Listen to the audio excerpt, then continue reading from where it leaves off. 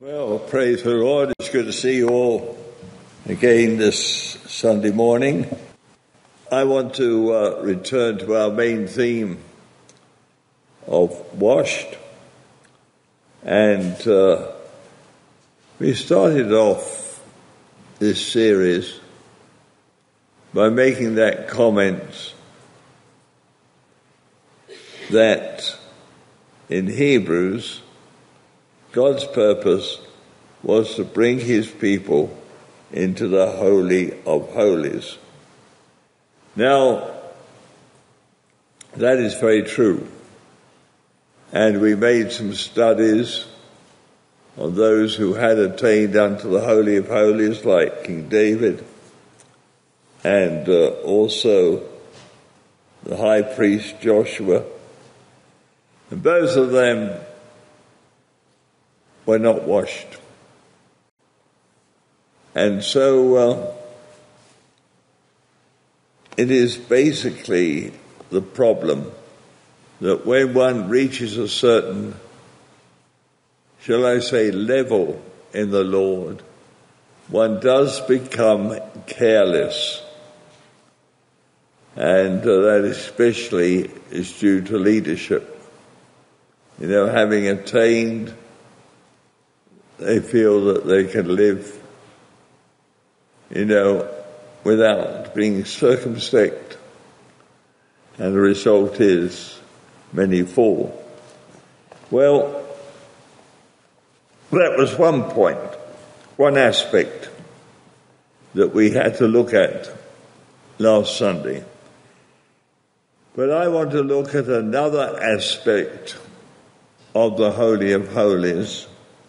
And I want to look really at King David again. And King David,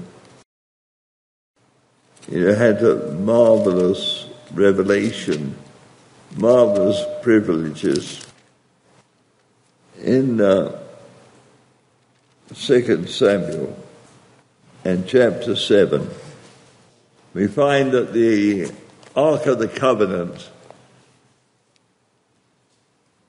the Holy of Holies, was in a tent with curtains on Mount Zion.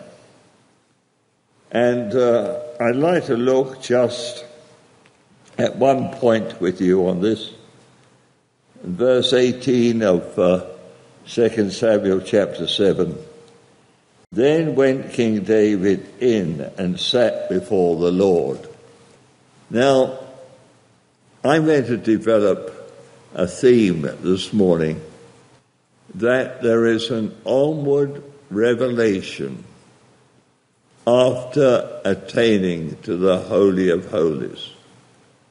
Obviously, when one is teaching the Ark of the Tabernacle, or teaching the Tabernacle of Moses or the Temple of Solomon, one portrays the Holy of Holies as a goal. But there is another aspect that I want to bring out, and that is this. David sat before the Lord. And I'm going now to the Song of Songs, and I'm going to take up a theme here of assuming that in the Song of Songs, chapter 5 and verse 1, the Lord is coming in to visit the one who is in the Holy of Holies. And we're going to see an onward revelation now of what occurs. Well, first of all, in Song of Songs, chapter 5 and verse 1, he said, I am coming to my God and my sister, my spouse. I have gathered my myrrh with my spice. And we shall notice this in subsequent verses that the prime fruit or spices that the Lord goes for is myrrh, and that is meekness. And it seems to me to be the most important aspect of the Christian character, meekness. Well, now, in verse 2, the bride is speaking and saying, well, I'm sleeping, but my heart waketh, and he is saying to her, now open up to me. Open up to me. And I want to take you out into the night. In other words, to minister to those in darkness. But she replies in verse 3, I have put off my coat, how shall I put it on? I have washed my feet, how shall I defile them?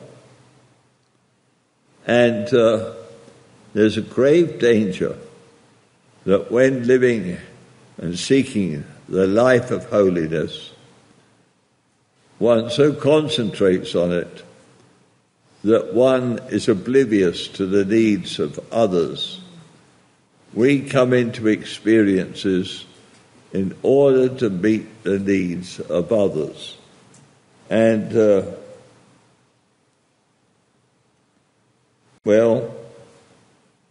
then she rises up, and her hands drop with myrrh. Again, myrrh, meekness, and it's sweet-smelling myrrh. And then we find in verse 6 that he was gone, and she could not find him. And I must confess that I've been in this situation these past weeks, whereby I've been seeking the Lord and crying out to him, but he has not answered to the questions that I have put to him. And then in verse 7, she gets her veil snatched away by the watchman, which means she loses her reputation. And sometimes we are brought to that situation where our reputation is taken away from us. Well, then in verse 9, it's not only the bride, but there are many other women. And they say, what is your beloved? In other words, why are you seeking Christ above all others? And then she starts to describe Christ. She has a revelation of Christ in a deeper way than she's ever had before. And this is what I feel in the Holy of Holies. I was in the tomb in Jerusalem, and I asked the Lord, I said, what do you really want to be known for? And across the place where his body had laid, I saw in white shining lights the word meekness. Well, she gives quite a description of the Lord. And she says, is the chief among 10,000. In other words, there's no one that compares with him. And I think that's what Apostle Paul said, that I may win Christ. And my experiences in heaven are this, that it's not your beautiful home and so forth, but him. You just want to be with him. We had a situation occur a number of years ago where a lady who was married to someone in the church at that time had a problem in childbirth, and she died. And we had the funeral and this, that, and the other.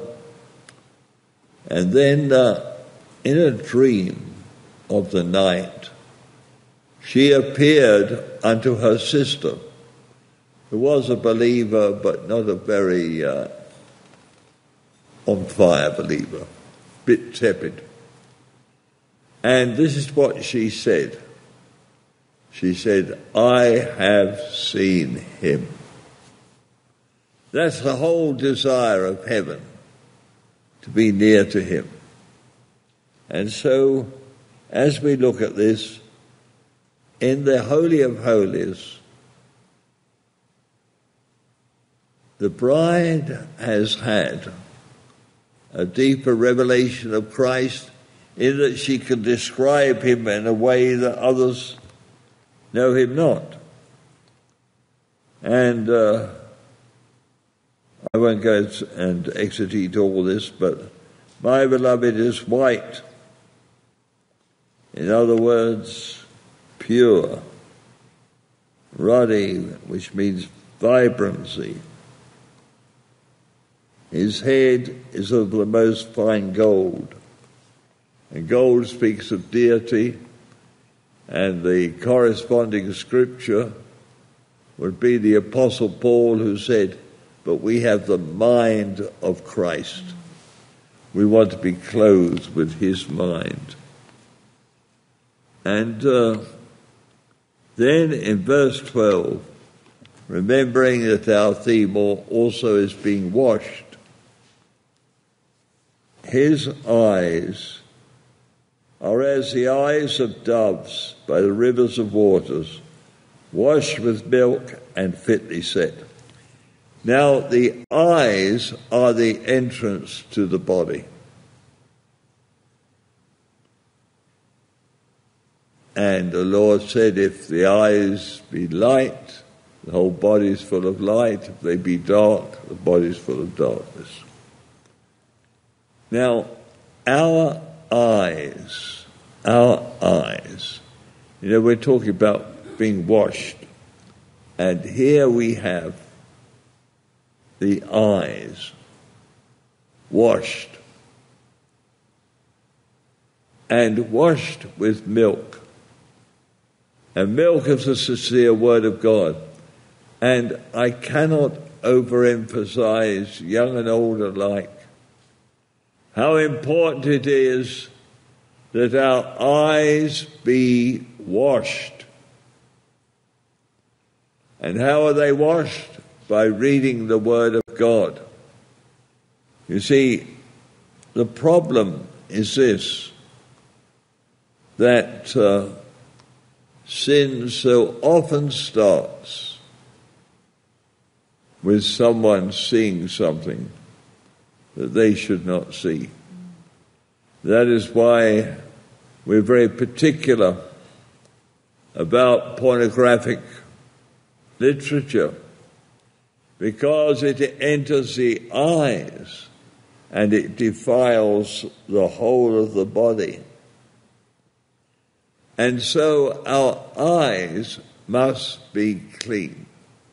You know, Job said, I have made a commitment or a covenant with my eyes, and I will not look on women. Now, eyes are very important. Eyes are very important. You see, what are you attracted to looking at? Just think for a moment, what attracts you? Do you watch, films or things like that? Do they attract you?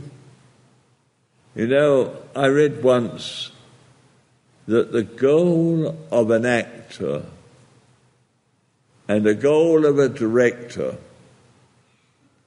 was that people would see their film, and that film would mold their thinking and their life.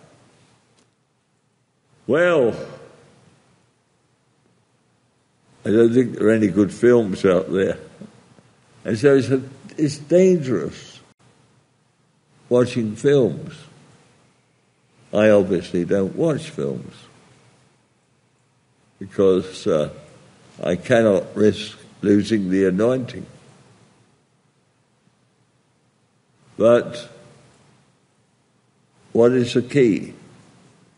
Well, it is to wash the eyes. And you wash the eyes through reading the Word of God. The Word of God. And it speaks of the eyes being fitly set. Very interesting, that.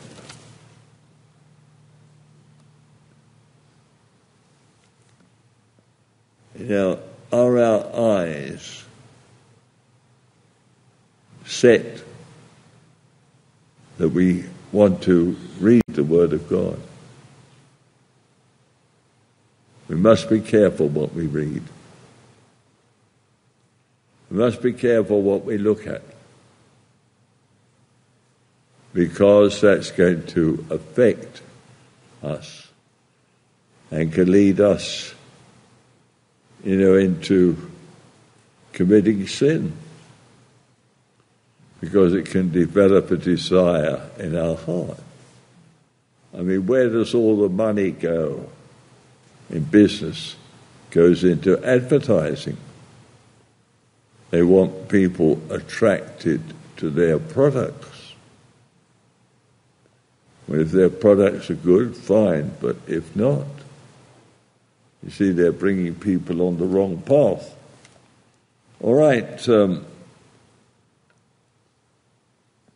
And now, verse 13. It speaks of the cheeks, which basically speak of love. When a person's in love, the cheeks burn, sort of thing. But that isn't my point here. His lips like lilies, dropping sweet-smelling myrrh. Again, this theme of myrrh, it occurs consistently when speaking of the Lord Jesus. Myrrh. And in Zephaniah chapter 2 and verses 1 to 3, it speaks of the fact that we should seek meekness and seek righteousness. And meekness, of course, is the interpretation of myrrh. And so I cannot overemphasize that. It says in Zephaniah 2, verses 1 to 3, seek meekness, seek righteousness, you may be hid in the day of the Lord's anger. It's easier to be righteous than it is to be meek. And I think that's especially true for a man. But meekness. If your character is straight and upright, well, you really need to know, well, what is right, and we'll do it. That's it. But meekness Oh, my. It's not that we just don't react to when people do something or situations, but it's how we speak and so forth. And so there you are. And then again in verse 16, his mouth is most sweet, yea, he is altogether lovely. This is my beloved, this is my friend, O daughters of Jerusalem. And you know, Jesus said, he that keepeth my commandments is my friend. And we want to be a friend of Jesus. Well, chapter 6 then goes off to look at the bride. And I just want to bring out one or two thoughts on the bride here, because she is going to be depicted as an army. So the Holy of Holy experience will develop our warlike tendencies, as it were, in the spiritual sense. I want to look at something with you. Thou art beautiful, O my love, as Tirzah. Now, Tirzah was the capital of the 10 rebellious tribes. And then it says, comely as Jerusalem. They are the faithful ones. And it's as though the army of God will be made up of the backslider and the faithful one. Terrible as an army with banners. An army with banners simply means they have had victory after victory after victory. Well,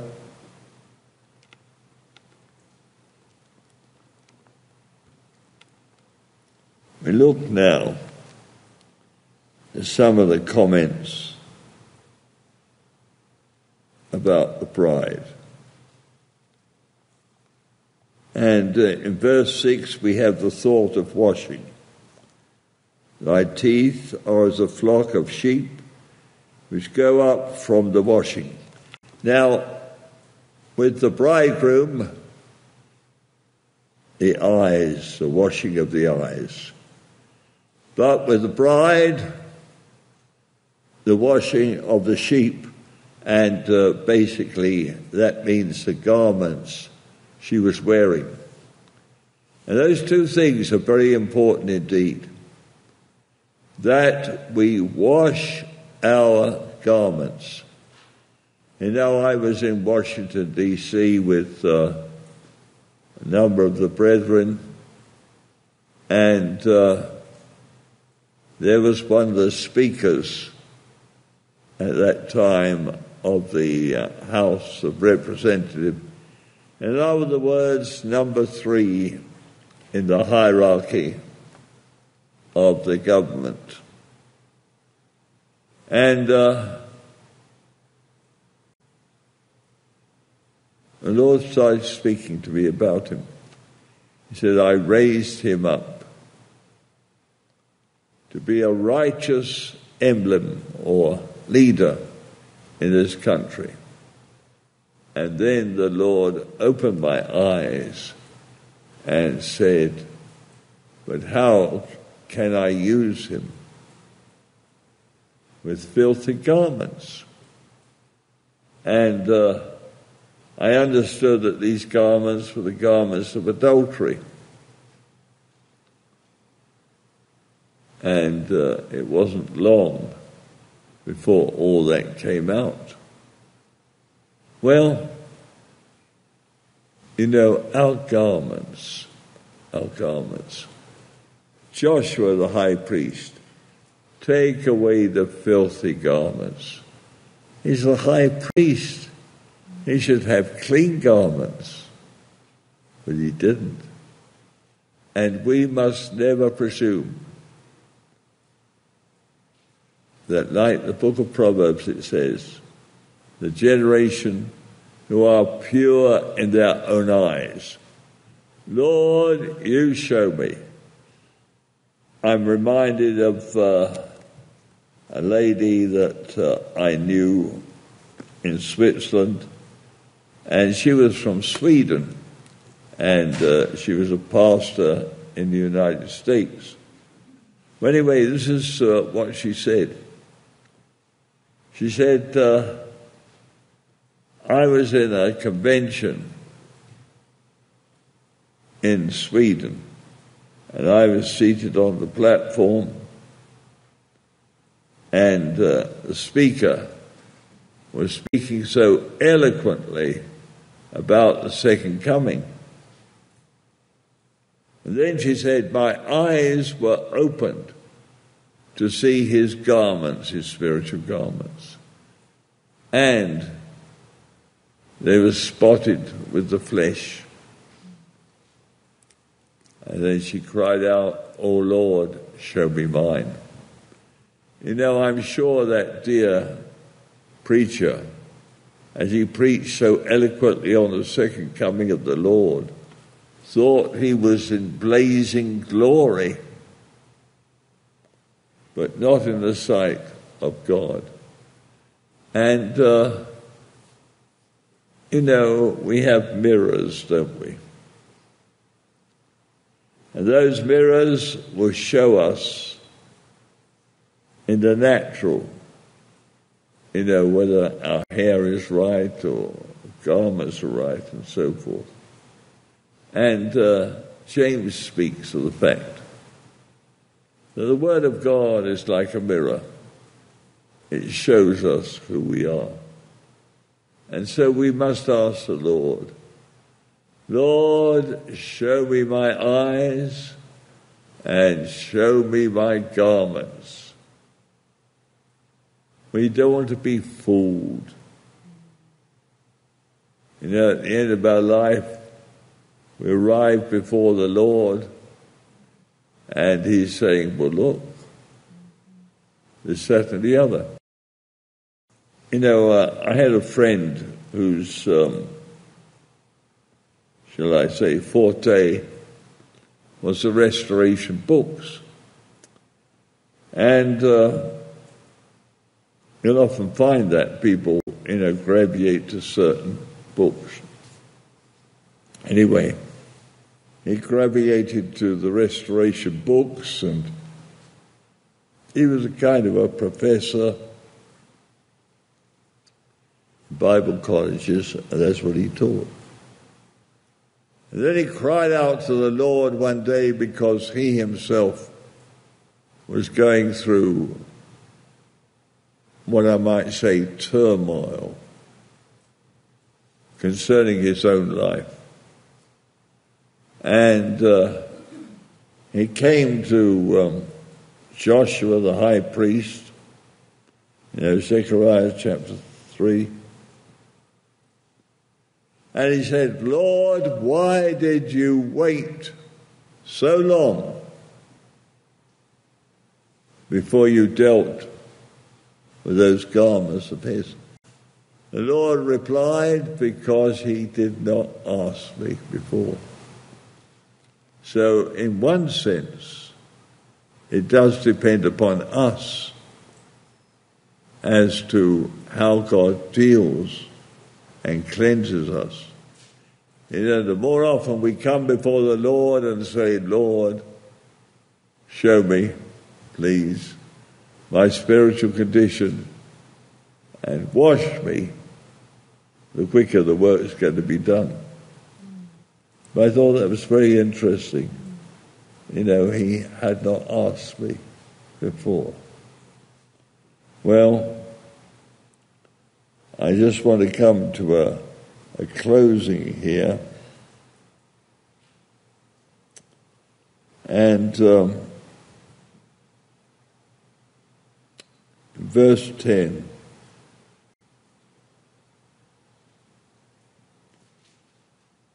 the women are looking upon the bride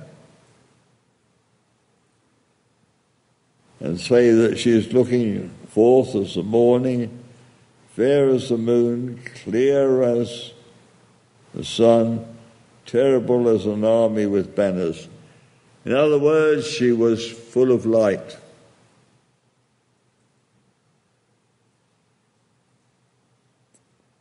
And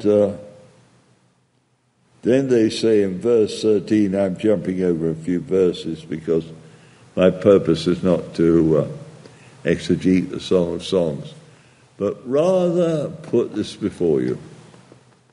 You see, the Holy of Holies.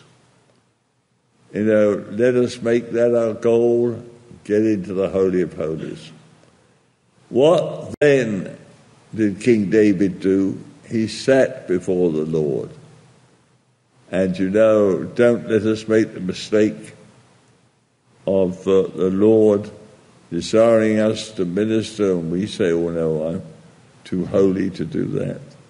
No, you can lose very easily what you have by refusing to go on with the Lord. Our spiritual condition is ever governed by our walk, present tense, with the Lord. And here in verse 13, the response is, well, she's like an army, a company of two armies. Well, that's whom Jacob met before he was going to face Esau. He saw a company of two armies.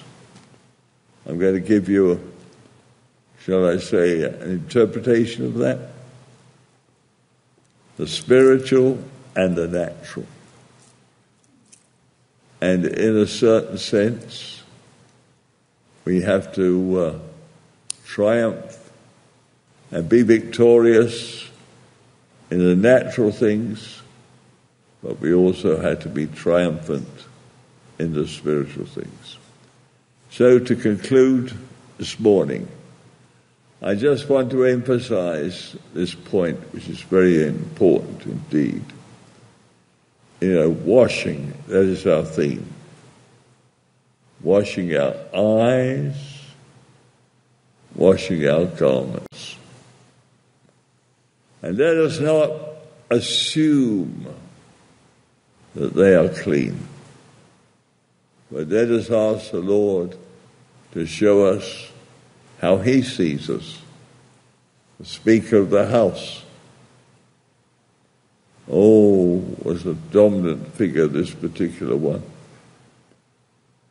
speaking to the nation about righteousness, but he himself was in the eyes of the Lord unrighteous.